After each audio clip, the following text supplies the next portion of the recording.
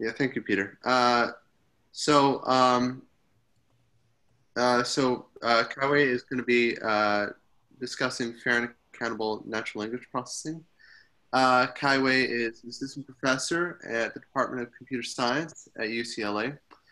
His research interests include designing robust machine learning methods for large and complex data and building fair and accountable language processing technologies for good applications. He's published in NLP, machine learning, and artificial intelligence. He's been widely cited and covered by news media such as Wired, NPR, and MIT Technology Review. He's gotten awards from conferences, including EM NLP Best Long Paper Award and KDD Best Paper Award. He obtained his PhD at University of Illinois in Urbana-Champaign in 2015 and was a postdoc at Microsoft Research in 2016. So with that, I'll let you take the floor, Kai-Wei. Okay. Yeah, thank you very much for the introduction. So it is my pleasure. I'm very happy to have the chance to be here to talk about my research. I have several fruitful collaboration with the USC ISI, and this is some of the other topics that I was working on at the UCLA. And I hope this can foster more collaboration and discussion afterward.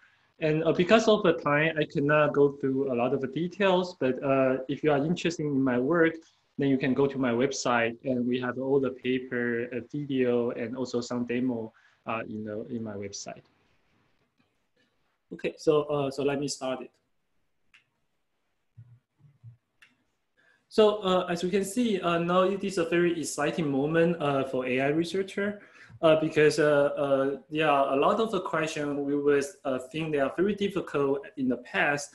Now we have some methodology that we can achieve a pretty amazing result. So for example, for the reading comprehension, now the model can even achieve superhuman performance.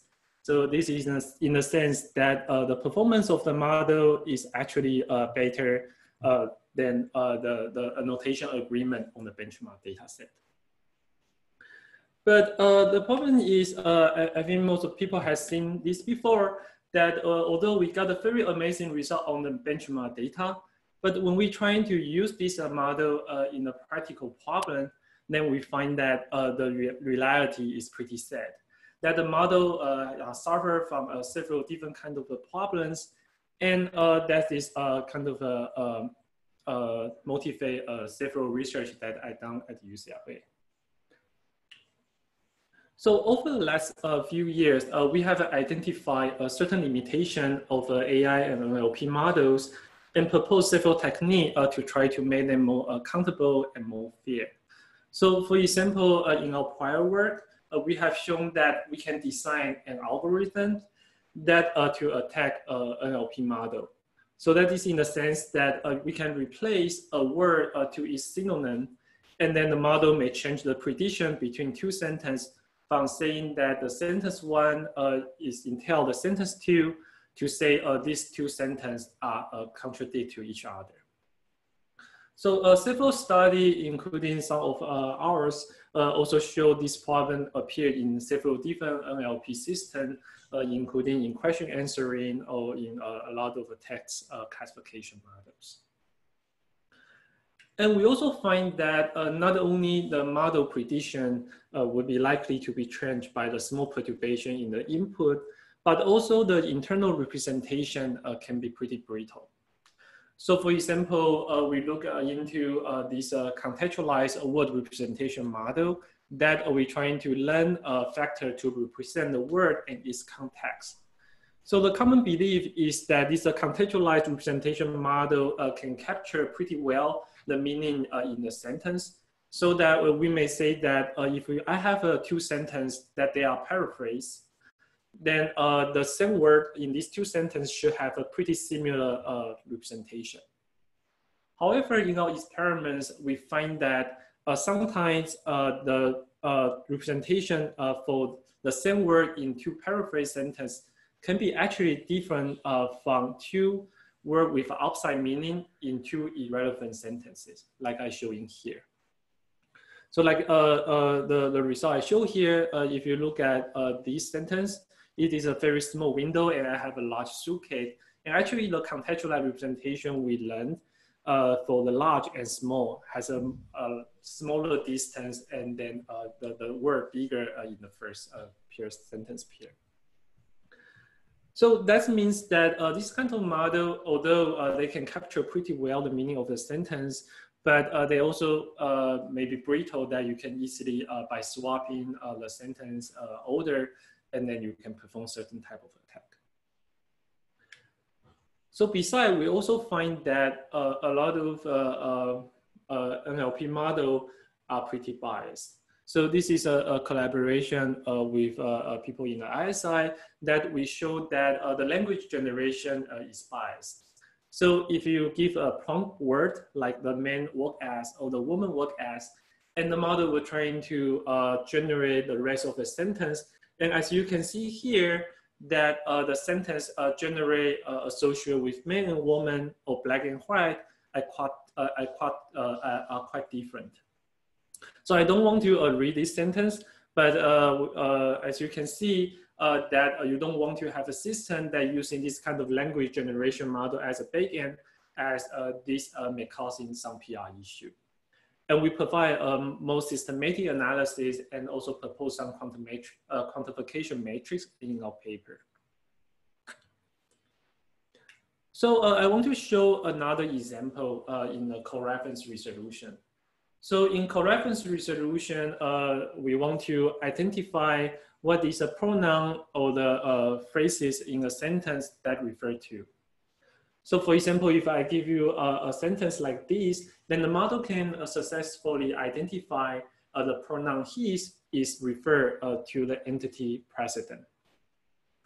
However, we find that if you simply swap the pronoun his to another gender pronoun like her, then the model is failed to identify the female precedent. And we find this phenomena is appear in all kinds of a co-reference system, including the rule-based, feature-based, and deep learning-based system. And also when you use a different type of embedding, like a growth embedding or Elmo embedding, it all shows this kind of bias. So of course, this is just a cherry pick example. So you may ask that, is there a way that we can quantify this kind of bias? So we propose to use the window-grain schema method to annotate some data in order to quantify the bias in the co-ref system. So for example, we can generate a bunch of a sentence like the following, that each sentence has 2 occupation words and 1 gender pronoun. And the model need to solve this kind of pronoun resolution problem to identify which the occupation that this pronoun is referred to. So for example, here, the physician hired a secretary because he was overwhelmed with a client. Then we will expect the model to associate the pronoun he to the occupation of the physician. So according to this window-grain schema, then we can also generate another cases that is very similar to this sentence, but we just change the sentence a little bit.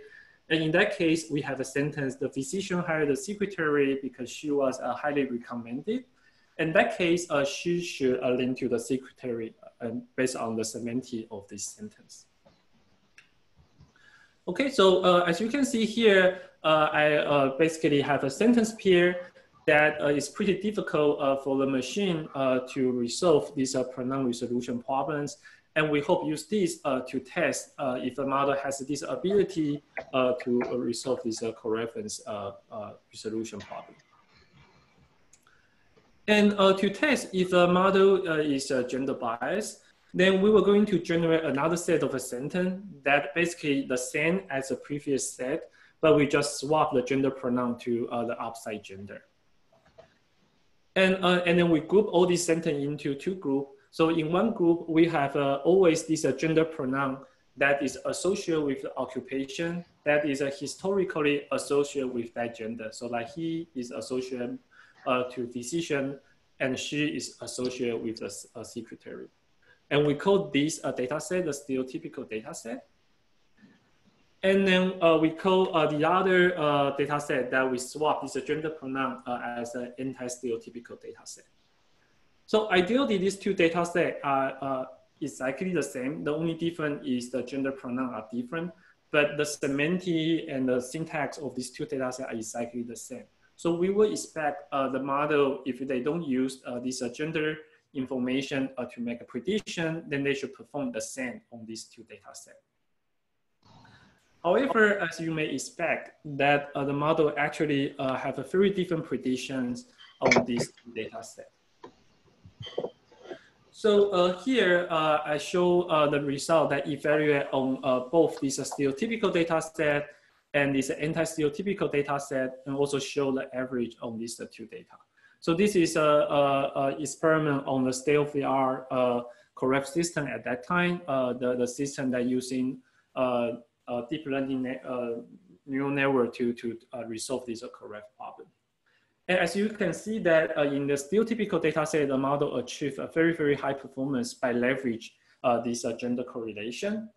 And the model performed very bad on this anti-stereotypical data set because the association is outside. So the difference is as much as about 20%. And in average, the model get around 63%. So that shows that the model actually heavily leveraged this gender information in making the prediction.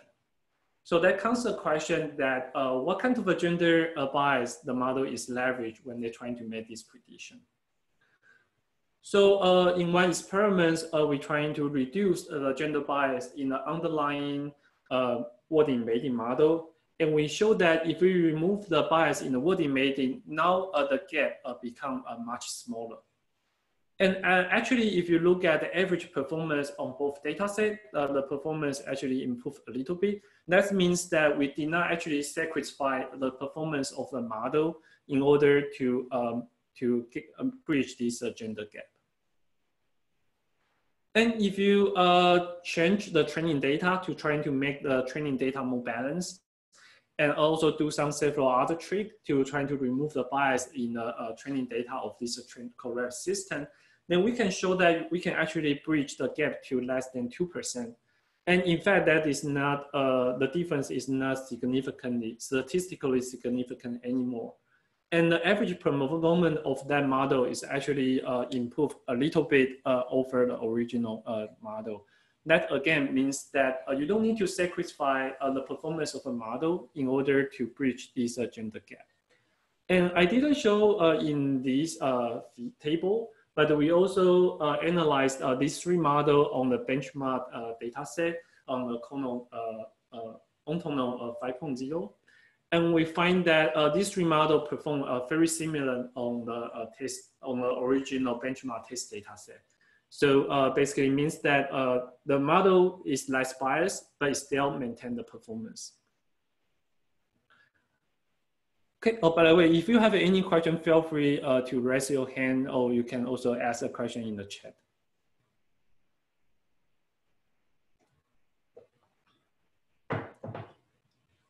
Okay, so basically all these is example I show you kind of reflect the model has some bias and also is a bit brittle. But why we are concerning why this is important. So I want to share one tweet that I see a few days before.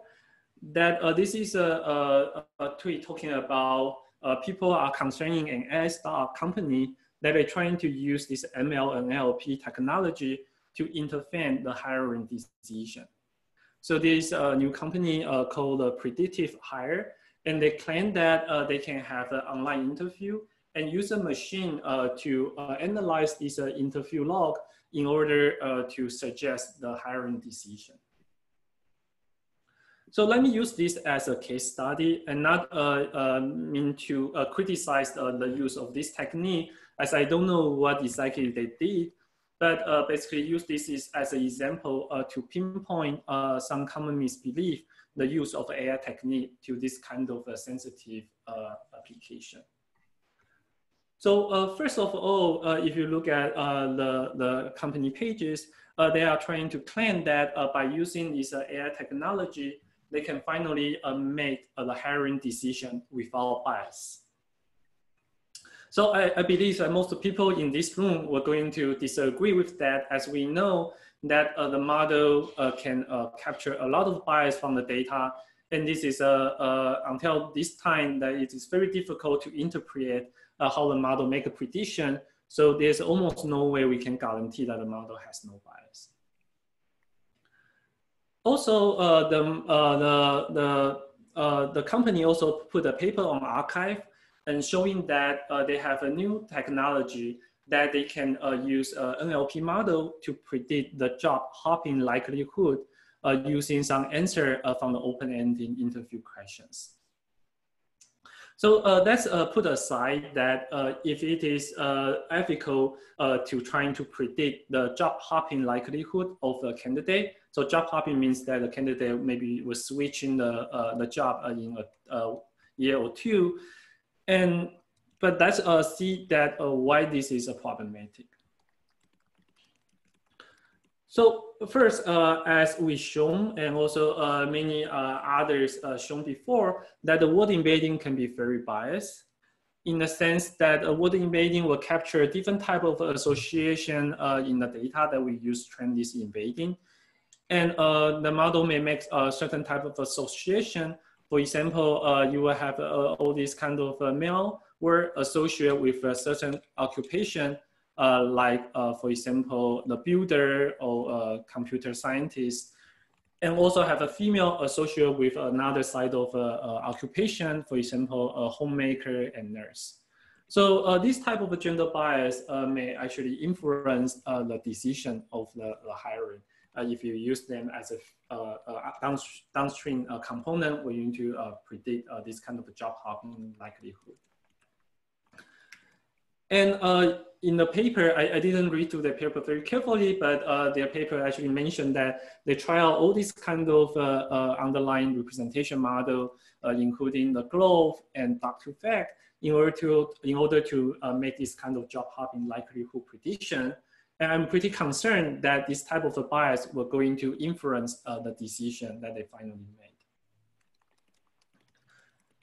And interestingly, in their paper, they also mentioned that their model is not gender biased in the sense that they look at the likelihood prediction from their model, and they find that for the female group and the male group, the mean of this prediction of the likelihood are pretty similar. So they use this as a hint saying that the training model, the trained model are not showing bias toward any gender. But is this true?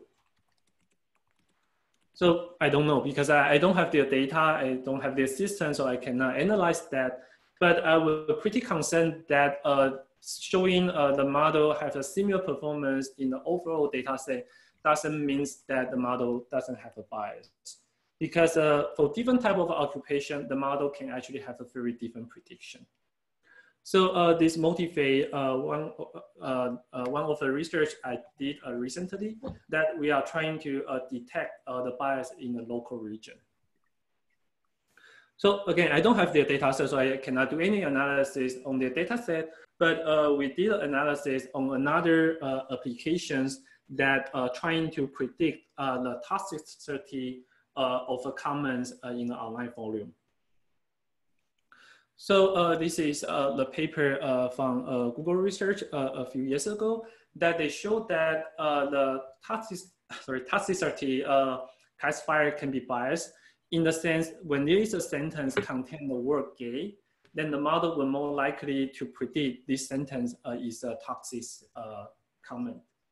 So in that way, you may cause some harm because whenever you want to discuss this gay issue, then the model would rate this sentence as a toxic comment. And that will actually harm this kind of a discussion. And also, on the other hand, this would be a certain kind of a systematic error. That model will have a more false negative rate toward a sentence with certain words. So the reason of that is because in the training data that they use to train this model, this is more likely to see the sentence is a toxic comment when you contain the word gay. So that's why the model will over predict the sentence with the word gay is a toxic comment. So in this word, we're trying to ask if this kind of bias also exists for other words in this data set. So for example, like the sentence contain the word black and white. Yeah, and as you can see that this sentence also are pretty, this word is also pretty frequent in these comments. So then we want to see that if that also showing certain type of bias. Okay, so we perform a first experiment that we just apply this toxicity classification model and to the sentence that contain the word white compared with the sentence contain the word black. And we show that the performance gap is about 5%. So in order to know what is this 5% mean, we also do control experiments that we just randomly split the data set into two parts with a similar population. And then we're trying to see what is the performance gap we're going to have in this two random split data set. And we find that in that case, the gap is about 2.5%. Well, that kind of suggests that the performance gap between white and black is not very different from the performance gap in the random split, right? So that maybe suggests that there is no much bias in toward this race group. However, we find that if you look at some specific topic of the sentence, and if you look at some local cluster based on the topic, and you will see that when the sentence actually talk about the political issue, then the gap is actually as large as around 20%. So that means that if you look at the performance gap in average over the entire data set, you may not see that there is a strong bias, but if you look at some local region of the data, then the bias can be very significant. So this experiment is done by have a lot of human intervention that trying to identify what is a topic and this and that. So then there's a question that can we automatically identify this type of a local region that's reflect a strong bias? So we design a clustering algorithm that basically consider two objectives. So on the left-hand side, we will have an objective that basically just the clustering objective. So we can plug in different type of clustering objectives here, like k-means, or we can use LDA or other clustering algorithm. And on the right-hand side, we introduce a new clustering objective that we're trying to enlarge the performance gap or other bias metric within the group. So we hope we can generate a bunch of local group that each of the group has a certain similar feature. So they are reasonable local cluster, but they can also show that there is a significant bias in that local region. So we did a very simple experiments, and some preliminary results showed that again, if you look at the average performance on gap on the whole data set, they are not significantly different.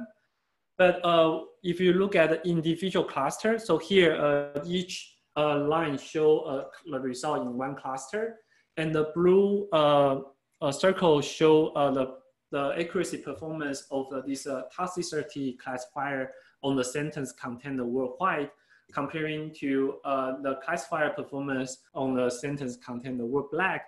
And you can see that in the first three clusters, the performance gap are pretty significant. And then we can further run an LDA model to try to understand what is a topic cover in this different cluster. And then as I showed you before, then for this most biased cluster in the cluster 0, you can see that this is a cluster talking mostly about different type of political issue.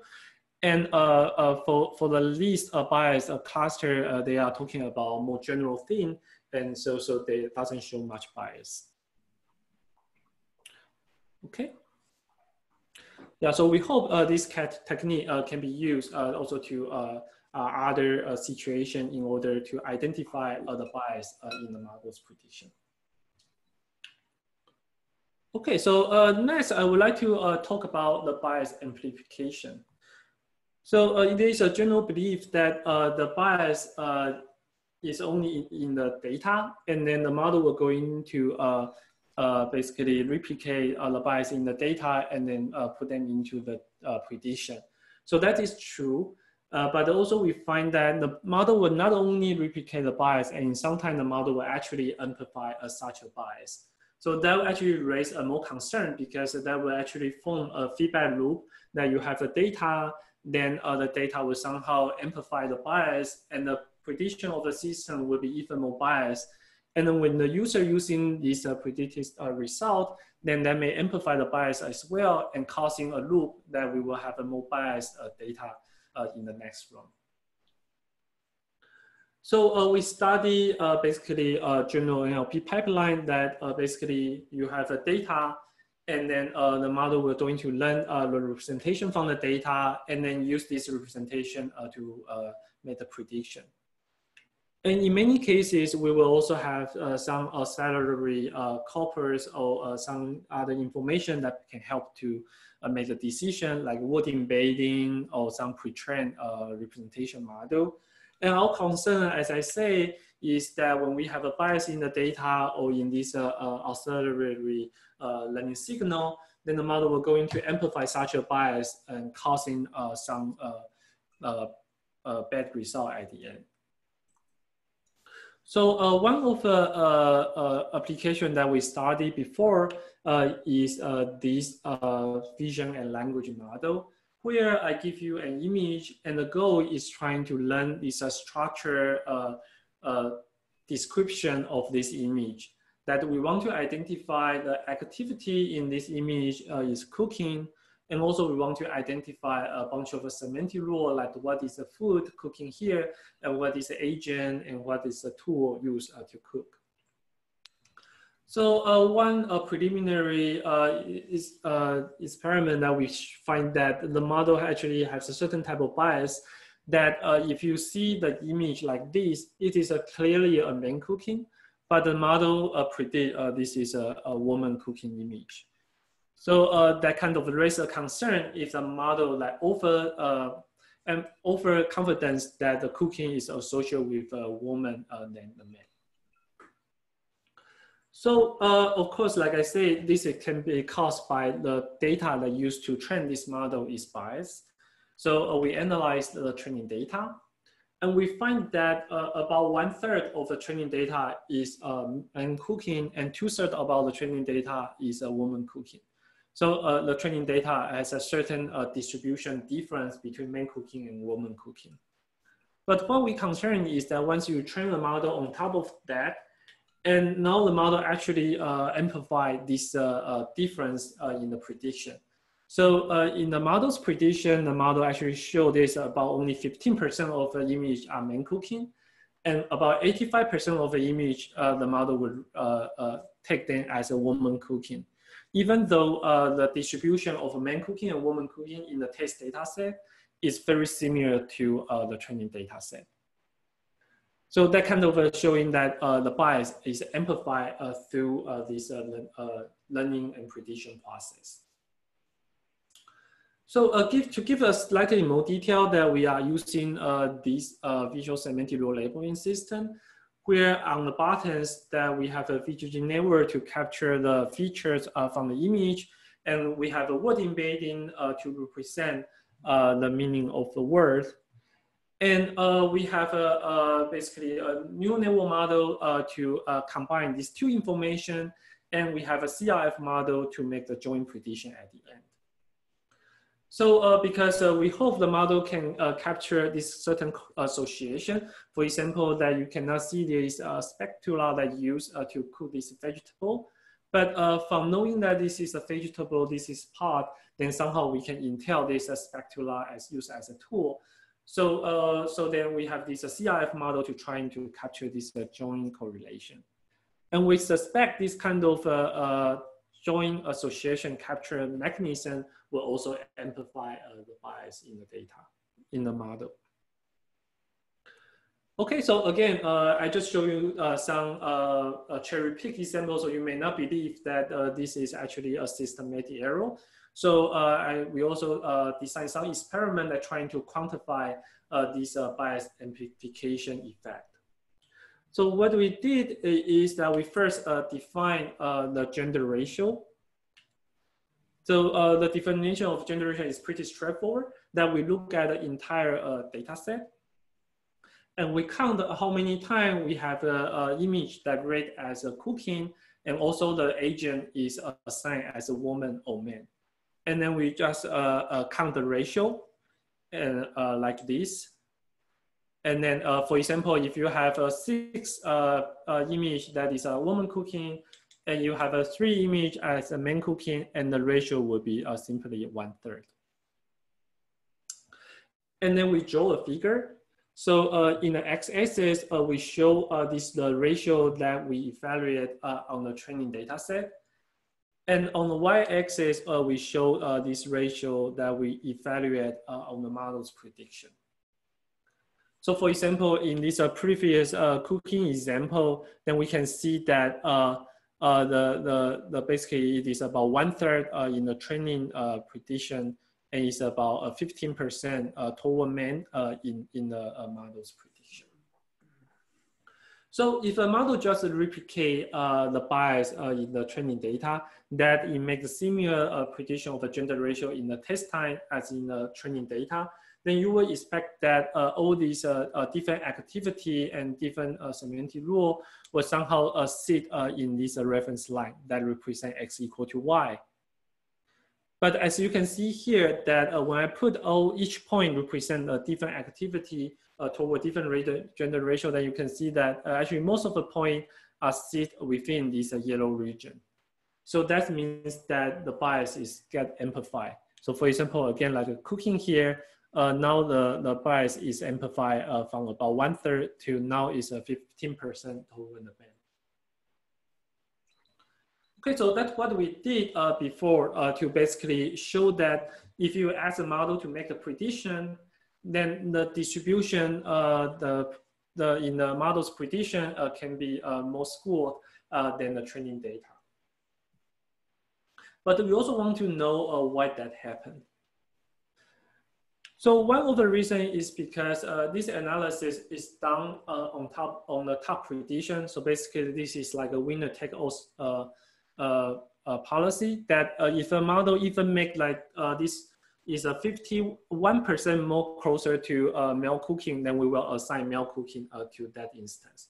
So of course, doing this type of assignment, the bias will be somehow amplified. But we also want to show that actually in the model's prediction, the probability distribution, it is also biased as well. So we conduct further the following experiments. So in the previous experiment, I just show you we do this top prediction, right? So if you have a 3 image, and then even the model is slightly more believe that this is a male cooking than female cooking, then we will just count this image is a male cooking. But we also now trying to analyze the posterior distribution. So we just sum up the probability that the model assigned to different male-female cooking instance, and then normalize accordingly. So this will represent the posterior distribution of the bias toward the male. And then we can conduct exactly the same analysis again. And then we show that this is the figure I just showed you before. Originally in this top prediction situation, you can see that the prediction is pretty, the bias is pretty amplified. But now if you analyze the posterior distribution, the effect of amplification is less obvious. However, you can still see that most of the activity is still off from this x2 equal to y reference line, and they are still slightly amplify the bias in the training data.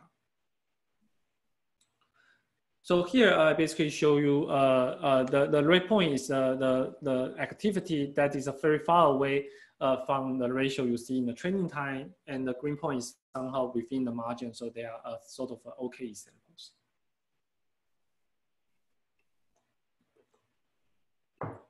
Okay, so that means that the model not only bias amplified due to we use this winner-take-all strategy, but internally that when the model trying to learn to replicate this prediction, the model will somehow amplify this ratio. And this can be caused by many different issues. It's caused by we use a regularization mechanism to regularize the model. So the model will treat some cases as an outlier and ignore to learning them.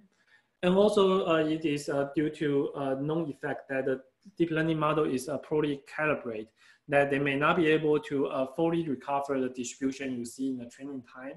And there's also several other related studies in the machine learning literature. Also, people may ask a question that can we just simply just mess out the face of a person, or maybe mess out part of the body so that model cannot tell the gender, and then we can just solve that issue. However, in another paper, we showed that the problem is actually more complicated than that. Because the model is not only using the face and using the body to predict the gender, but also using many other related objects in the image in order to predict the gender of a person. So we conduct experiments that we give several images with different gender of agents in the image, and ask the model to predict what is the agent in the image by mess out part of the image. And we find that the model not only look at the face and maybe part of the body, but also look at some other thing. For example, the model showed that the pink umbrella actually has a pretty good indicating power to indicate what is the gender in this image. Same as the model will look at, for example, the sport that the person play in order to guess what is the gender of the person. So that means that all different type of signals are somehow deeply embedded in this prediction model. And this is very difficult to take out those associations when you're trying to make such a prediction. Okay, so so we see that the model will somehow amplify the bias. So the next question is there a way that we can somehow calibrate the model that the model can somehow predict similarly to the ratio we see in the training time, right? Because this is somehow the purpose of we build this build of this learning algorithm. So one algorithm we propose is that we can frame this mitigating bias amplification problem into a constraint inference problem. So we can try to introduce a certain type of a constraint in the test time, and then ask a model to make the prediction with a similar ratio as we see in the training time.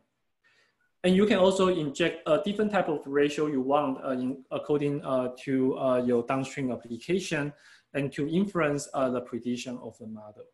So saying that, for example, you know, in this test data set, the gender ratio for cooking is maybe half and half, then you can also encode this kind of constraint in the inference time as well.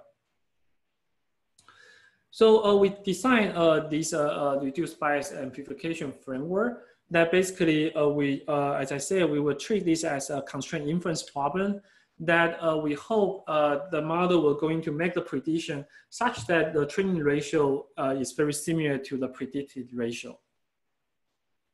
So in the inference time, what we are going to do is we're going to solve the original inference problem, like showing here in the objective. But at the same time, we will enforce this type of constraint, saying that the ratio between the training and test will somehow within the margin. And then we can model this as a constraint inference problem, and then use some inference algorithm to trying to achieve this inference goal.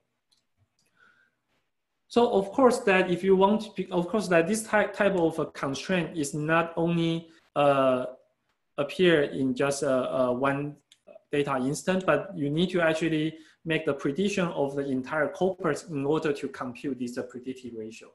So you need to actually solve all these inference problem of all the instance at once in order to solve this type of constraint inference problem. So this is definitely a very difficult problem to solve. However, if we don't looking for the exact solution, we can actually use the Lagrange realization technique to break down this giant inference problem into small pieces, and then we can actually reuse the inference algorithm we use in the original model in order to make the prediction. So I'm going to skip some of this detail, but basically you can rewrite this inference problem into this Lagrange formulation, and then you can basically alternatively update your prediction assignment and also this Lagrange multiplier, and then iteratively then you can solve this inference problem. So let me just show you the result. So before you apply this bias mitigation technique, as we showed before, the model will amplify the bias. So you can see there are a lot of array points that are not satisfied with that constraint, and the bias is somehow amplified. But when you apply this Lagrange realization technique to enforce the constraint into the model, and as I say that this is not the exact algorithm, so you will still have some violation point like I show in here. But as you can see that now the prediction is much more closer to the reference line. So the bias is significantly mitigated. So this is an algorithm that we can use to reduce the bias in the top prediction. And if you are concerning about the bias is amplified in the distribution, then we can also use another similar technique called the posterior regularization in order to reduce the bias. So again, I'm going to skip the mathematical detail, but basically the high level idea is you can define this constraint set as this orange shape showing here. That this feasible set will basically define all the prediction point that is satisfied with the constraint, in the sense that the prediction ratio is very similar to the ratio you see in the training set. And previously, when the model make a prediction, the model may violate a lot of these constraints. So this is not inside this feasible set. But we can, using some optimization algorithm, to learn a projection of this model prediction to a point in the feasible set that is most closest to this phase theta, based on the KL divergence distance. And by applying that, and then we can actually change the prediction distribution of the test data, and in order to get a prediction that is satisfied mostly with those constraints. So in fact, this is a more easier to reduce the bias amplification in the distribution situation. And as you can see that once you apply this posterior regularization algorithm, now we can almost make all these violating points inside this small margin. So now you can actually calibrate the model in a way that the model has a very similar prediction distribution like you see in the training data. So this may not solve all the issue, but at least it can mitigate certain obvious bias that is amplified in this prediction process.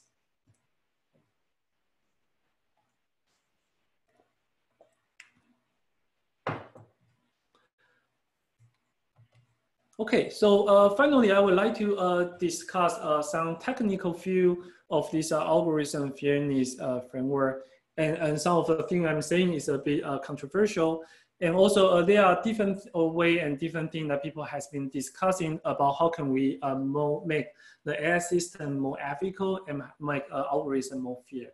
So a lot of discussion are from the philosophical discussion that what should we do and what is the right thing to do. But here I want to share some of my thoughts from a more technical point of view and treat this fairness problem as more kind of problem of an AI system that make some systematic error. And then how can we use some machine learning and non-NLP technique in order to mitigate this kind of problem? So one thing I want to argue is that the issue of fairness is not just like one single problem. It's actually a spectrum of a different type of issue. And also we need to have a full spectrum of a tool that to reduce the bias in this model. So as I discussed before, that there are several different places in this NLP pipeline could introduce the bias into the model. For example, the data and the auxiliary corpus that used to represent a certain NLP component could be biased. So there is a reporting bias that the data may be over amplify a certain type of data. Also, there is a problem of a diversity that we may collect the data mostly for a certain group of people and ignore another group of people. And then when we train the model, learn from that data, the model may also have some representation harms in the sense that the model may over associate certain concept with a certain implicit bias. And for some situation, this is a signal we want to use to making the prediction. But for some other sensitive application, we may not want to use these kind of features. And then we put all these components together as an AI system, the bias can be amplified as I showed you before. And this is kind of more like fundamental machine learning problem that the model is poorly calibrate the distribution in the data so that it causing this type of problem.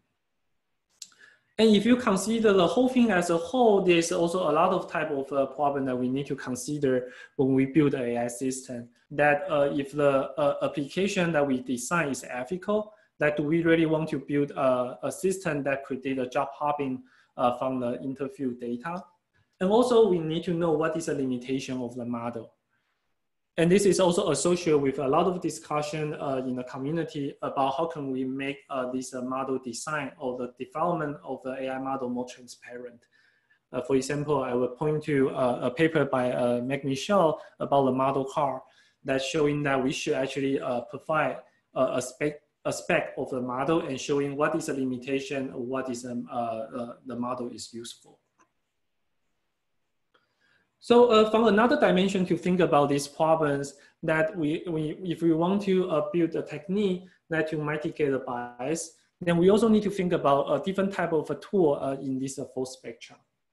So we can design some technique is more general that you can plug in and play, and hopefully that people like a developer using this AI technology can easily just use them and to avoid amplify certain type of bias. Like for example, we can try to reduce the bias in the word embedding model and tell people that if you are working on some specific sensitive application, then you should use this type of word embedding rather than the general purpose word embedding.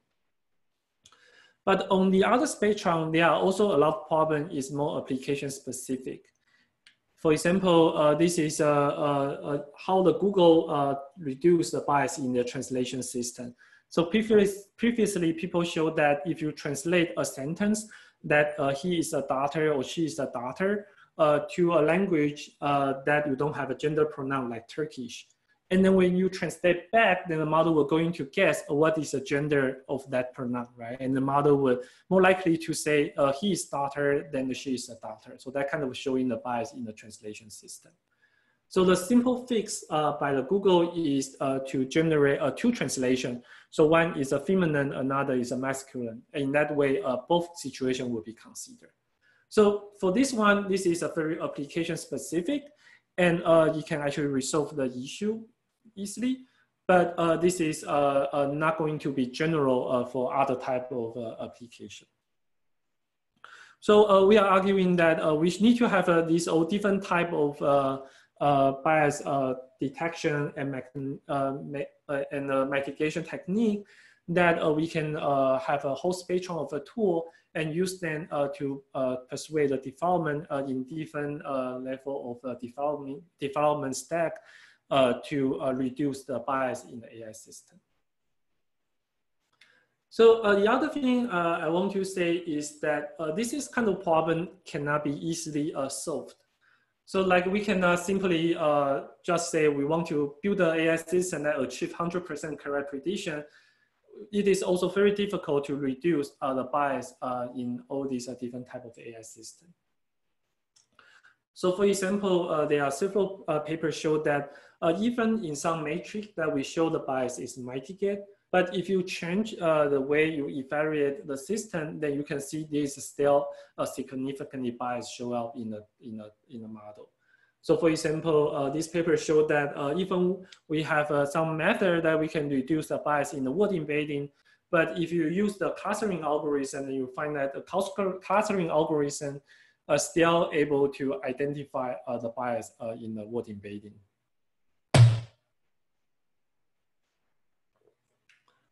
And another concern is that there are several different fairness criteria. And sometimes these criteria are not inconsistent. And the only time that when all of them can be satisfied is the time that all the predictions are correct.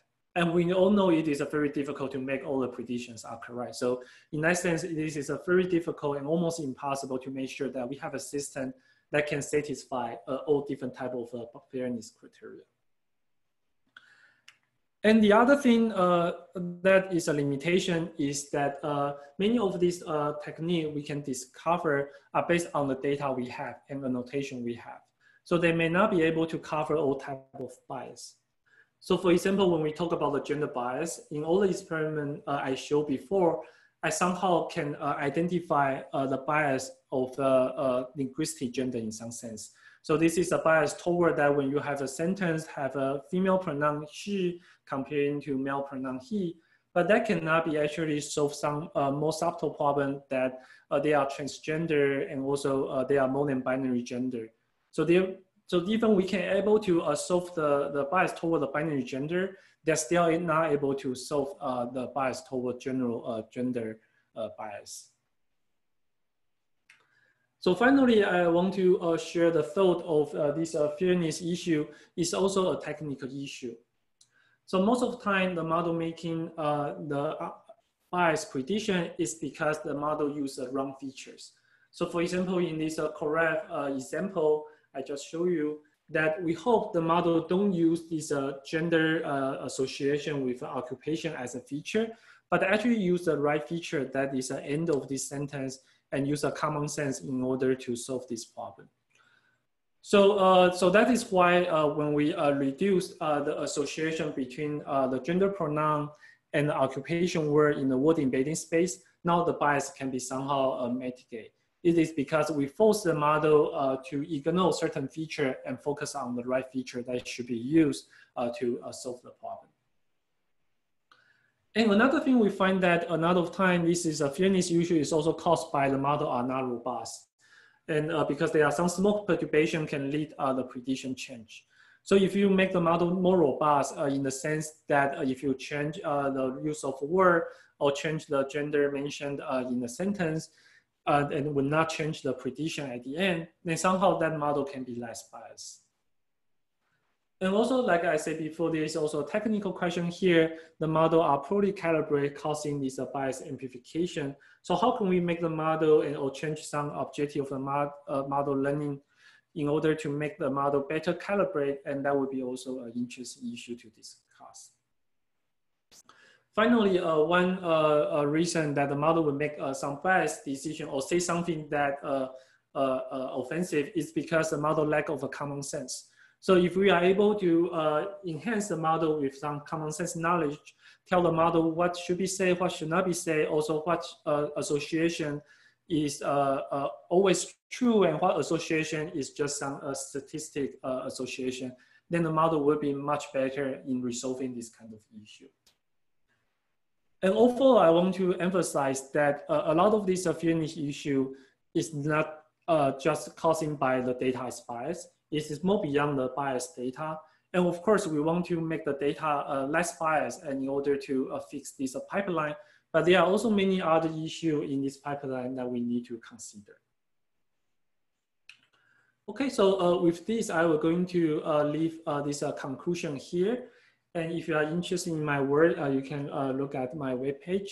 And as I said, we have all this code and data shared in my webpage. And I'm happy to take a question now.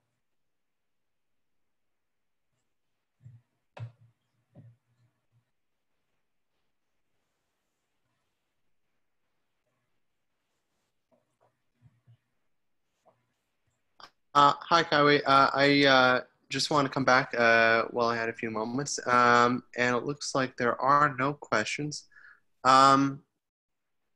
So sadly, I wasn't able to be on here as much as I wanted to be. So I don't think I would be the right person to ask questions. But does anyone else here have any questions? Sure. Oh, yeah. Go ahead, Christina. I have a one-on-one. All right. I wonder if your results, I mean, we'll talk more during our one-on-one, but I wonder how those results might how to generalize them beyond gender. For example, political bias, liberal versus conservative. Do you think all of these things that you have discussed in the method approaches you're discussing will generalize to these other types of biases that exist? Yeah, that's a very good question. So, like I show here, I think for some of the thing I did is generalizable to a certain type of other bias, and for some others is more specific for the gender bias. So, for example, for the word embedding, that not only our work but also others showing that certain race bias and some political bias is also enhanced in this word embedding. And also, for example, for the relation extraction, I believe that we also conduct the experiment on the gender bias, but I think that could be also generalized to other type of bias.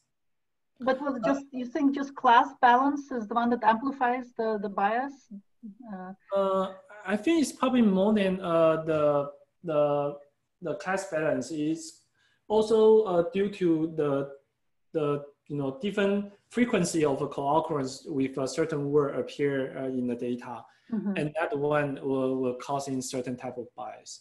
Yeah, and also, I mean, when I say bias, it could be something like there are some implicit association that we don't want to use in our model's prediction, right? So that can be anything that is somehow implicitly association appear in the training data, then can causing some unwanted prediction that we see in the test time.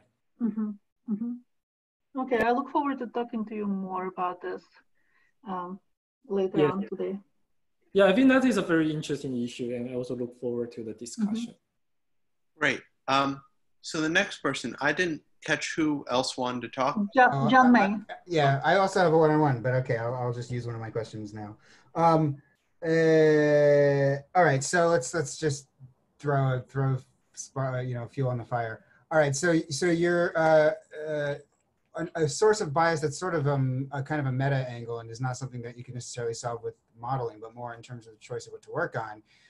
Is that much of all of our work, honestly, is targeted towards so-called weird societies, Western educated, industrialized, rich, and democratic.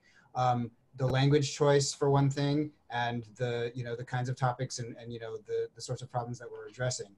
And but a concern that I see is that a lot of the data mitigation issues, or a lot of the mitigation issues, require kind of substantial data. And when you get down to stuff for which, because of various societal factors, not much data has been collected or annotated, then you have the problem where if you even wanted to expand your reach, you would be faced with a much more exacerbated bias problem in the data, or just an uncorrectable problem. And so I wonder if you could say something about how we're going to solve that problem. Yeah, that's a very, very good question. Yeah, that's also a lot of things I was recently thinking of, and also related to the thing I was saying here, that this is kind of problem that we don't actually expect that we can solve them easily. And it's like common sense, right? It's actually a pretty broad, and also the issue came from several different angles. But what we can help is that, because first we can let the people who building all these AI systems more aware of this issue, And for a large company and also for many different research projects, then if people know there is a bias causing several different type of harm, then they may have the resources to annotate more data and also to analyze a certain type of bias, also to make their system more inclusive, right? So for example, for the most of these AI application provider, they do hope that their system can be inclusive and can be used by different people from different demographics, also by have a different type of mistake, right? Like having a user with usually have a grammar mistake, for example. So once the issue is there, then they may have that resources to annotate the data and also to do this kind of analysis. And then also they may have a way to mitigate a certain type of bias by annotating the data. So I think that is one point. But on the other hand, that if we don't have a lot of data, then there would also the question that can we identify those bias without using the data, but just do something unsupervisedly. So this is related to one of the project I did with Fred, that we want to identify this group bias appear in the data, and then we can find out there are certain like group of region have a or certain different thing have a certain bias without actually have a data annotation. And that's also kind of a motivate why we want to do these experiments on identify this type of a local bias. Yeah, but I mean, overall, I would frankly say that I don't know the right answer because this is actually a very difficult problem. And I guess this we actually need people from different community to sit together in order to think of what is the best solution. Great, thank you so much, Kai-Wei. It seems that we're out of time, so I'm afraid any more questions should be done one-on-one. But again, I want to thank you for taking the time to present here. It was a very, very informative talk, even though I was only able to see part of it. And with that, I think, Peter, you could stop recording now.